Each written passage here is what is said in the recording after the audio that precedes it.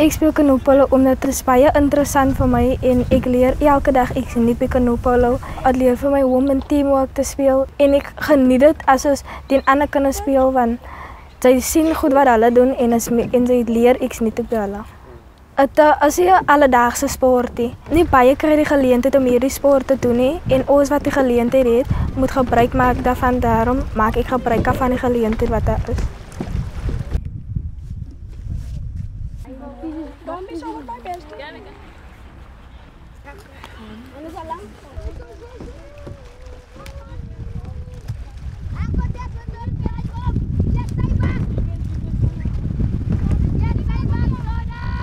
Canoe polo itself is not actually as weird as it sounds.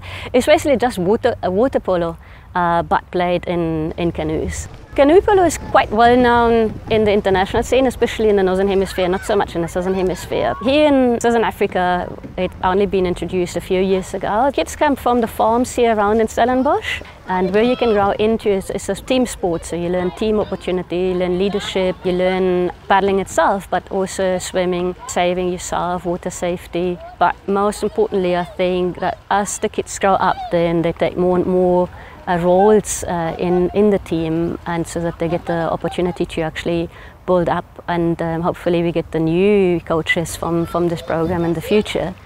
We're actually looking for some funds for international tournaments that we can send them and represent South Africa.